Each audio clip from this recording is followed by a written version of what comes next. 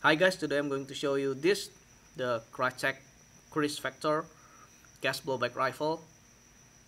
Okay, so I don't know if this is real, but I'm going to show this to you. So it is the next Airsoft from KRYTAC. It is a gas blowback rifle, GBBR, with polymer body and some metal components. It has 60 rounds magazine, green gas, and also it uses the pistol type hop-up bucking. Okay, this is the dimensions. Also with the package, it has the 6.05 millimeters inner barrel. The length is 120 millimeters.